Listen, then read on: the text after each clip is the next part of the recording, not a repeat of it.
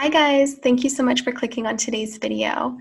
Today our question comes from our free Facebook group, Empowering Moms to Uplift Kids, and it says, how old were your kids when they started wiping themselves after potty training? And this, of course, is just one piece of a whole broad range of questions around potty training. And in S.U.R.E parenting, one of the main things that we strive for is trusting our children. And there are a lot, and I mean a lot, of approaches to potty training. There's lots of books that promise you can make your kid be completely diaper free in 3 days or 0 days or 1 day or 1 hour. Just, it's endless. And the thing is, it's not necessary at all. So there are kind of a camp of people who believe in what's called elimination communication. And for those families, what works for them is they start to essentially practice using toilets from birth, from a couple months old, and it's a whole group. There's specific ways to do it, there's specific tools to do it, and for some families that works great. The argument being that you were born knowing how to go potty, right? You basically can eat and poop when you're born, just on your own. And so why train a kid to use diapers and then have to untrain them later? So that's kind of the premise of it. And it makes sense. And it's a lot of parent-intensive involvement. So if that works for you, awesome. That did not work for me, like at all.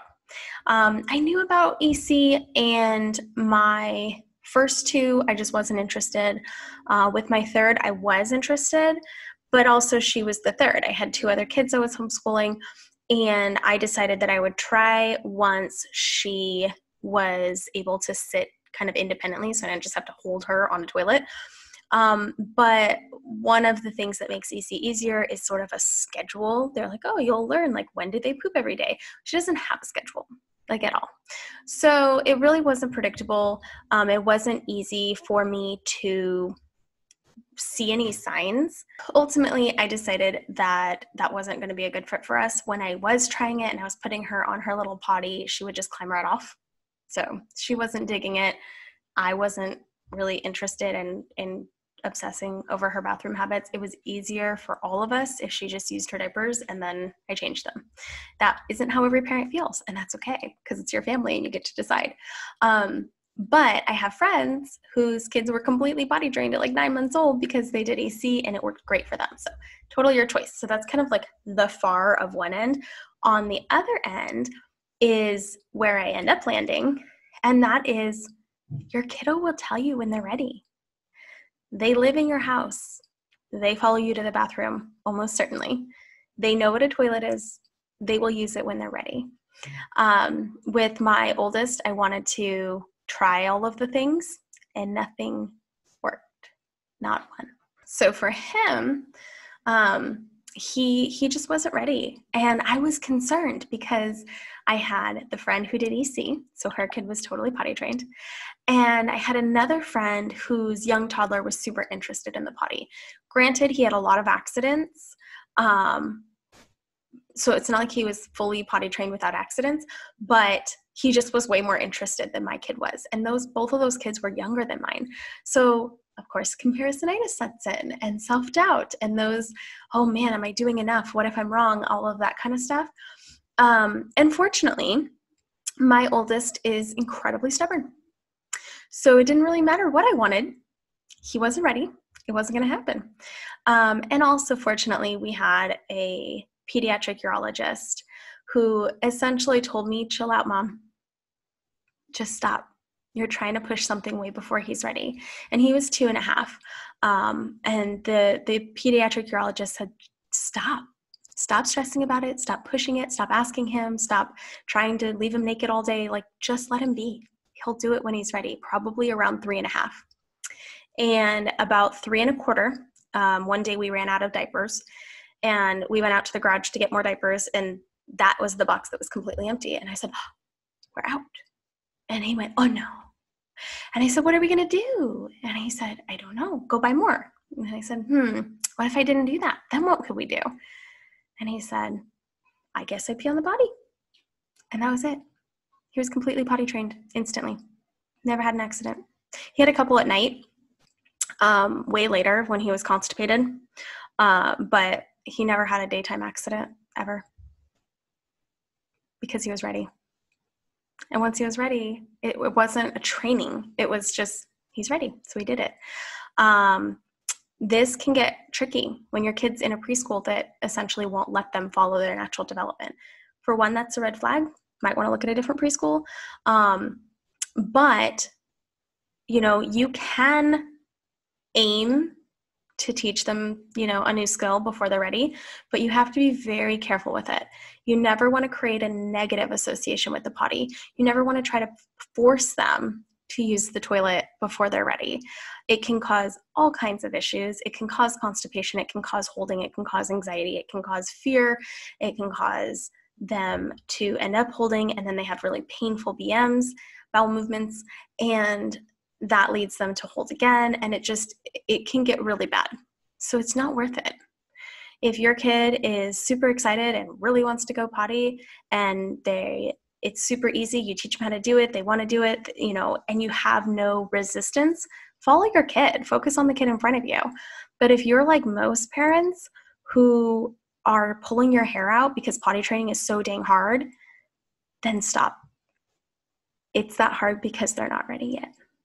My second ended up potty training closer to 4. And I was a little bit concerned because I was like, what on earth, right? But he got it. He got it in his time. You have to remember they're doing the best they can. Okay? You never want to punish anything related to potty training. You never want to punish, period. But it's not something they're out to get you. It's malicious. There's nothing like that. And it's really important to understand developmentally what's going on. There are a lot of layers to potty training. It's not simply understanding that they need to pee in the toilet. A lot of parents think, well, they understand. I ask them, where are you supposed to go? And they say potty, and they just choose to poop in their pants. Well, no, there's a lot more to it. There's physical readiness, which you cannot assess.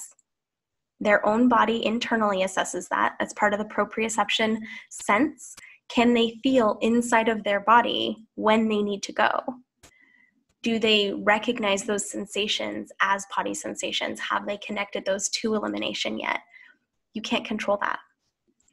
Then there is emotional readiness.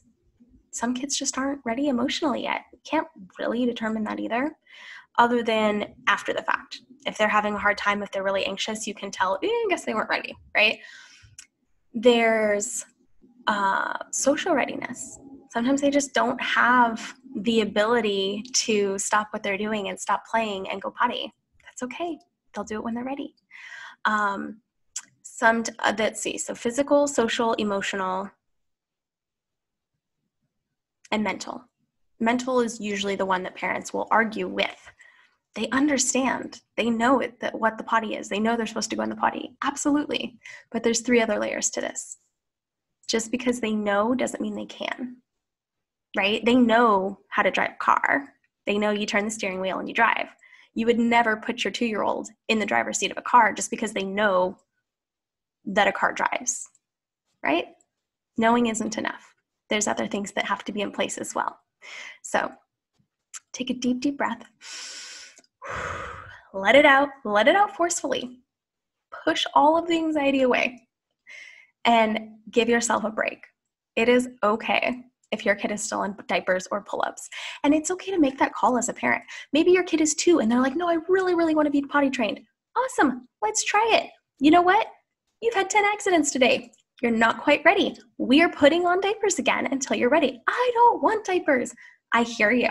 Your body's not quite ready. We'll try again in a little while. I'm putting diapers on you because I don't want to go clean up pee every, half hour, right? They want to do it for the fun of it. They want to do it because it's exciting, but they really aren't ready. And it's okay if you recognize that as the parent. And it's okay to try and to change your mind. There's a lot of fear out there about Consistency. Once you start, you can't stop. Baloney. Utter baloney. That's not real life.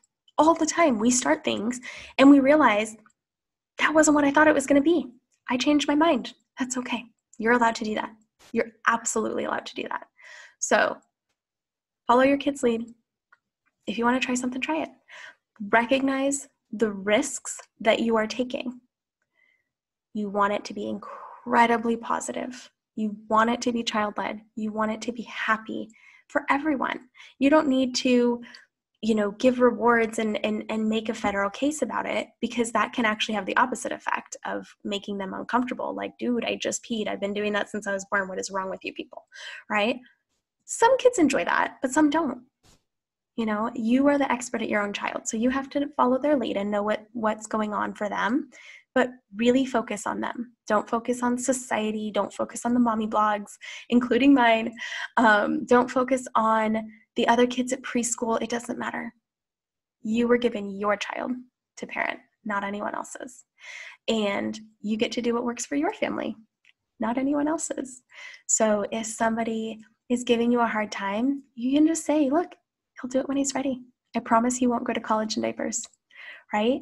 You can say something like, this is what works best for our family. We're trusting him. We trust him to let us know when he's ready. And most likely, the person who says whatever that is, that critical comment, they've never really considered it from that perspective, right? They're just being pushed as well by society and preschool and whatever. It's not a race. By the time they're 6 or 7, nobody's going to know who potty trained first. Nobody's going to care. It'll never come up again. And if it's not going to matter in 5 years, why does it matter now? Okay? So alleviate some of your stress. Follow your child. Do what works for you. Deal? All right. So back to the original question. After potty learning, a lot of kids struggle with wiping. For one, that proprioception, right? Where is your body in space? You can't see behind you. So to reach back and try to wipe can be really tricky. To do it well, even trickier. So there's an awesome, cute little Montessori video with 2 balloons tied together and a Montessori teacher teaching kids how to wipe between the balloons, right? So sure, do something like that if you want to. Also, it's okay if you're still helping your 5-year-old wipe. It really is. You're helping them with their hygiene. That's your job as a parent. There's nothing wrong with them. They're not behind. Do what works for your family. The comments, there's 46 comments. Most of them were 5, 6. One lady said her 8-year-old calls every once in a while, but she's getting uncomfortable with it, so she's putting a kibosh on that. That's fine. 8-year-olds can reach. A lot of little 3-year-olds can't reach. And you don't really watch them usually. But if you do, you'll notice they're feel like they're going to topple off, right? So ways you can make it easier is, one, help them practice when they're not actually covered in human excrement. That's a very stressful time for a kid. They don't want to get it on their hand. They don't want to get it on their clothes. They don't want to get it on the toilet. They're freaking out, right? So help them practice when there's no pressure. Make sure there's a stool for their little feetsies to be on. It also helps with elimination. It helps them to feel secure, like they're not going to fall.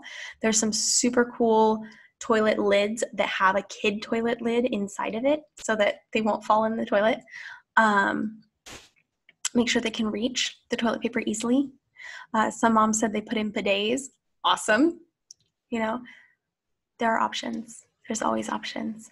But the bottom line is to take a deep breath, relax, follow your child. They will show you what they need. Trust. Anything that's coming from a place of fear, let it go. If you have a legitimate concern, talk to your doctor. That's what they're there for. You hire them. Use them for what they're there for. But beyond that, don't stress about it. They will figure it out. You will not have to change diapers forever. Okay? Thanks so much for watching, guys. Make sure you like down below, subscribe so you can see other videos as they are published, and I look forward to seeing you on the next one. Bye, guys.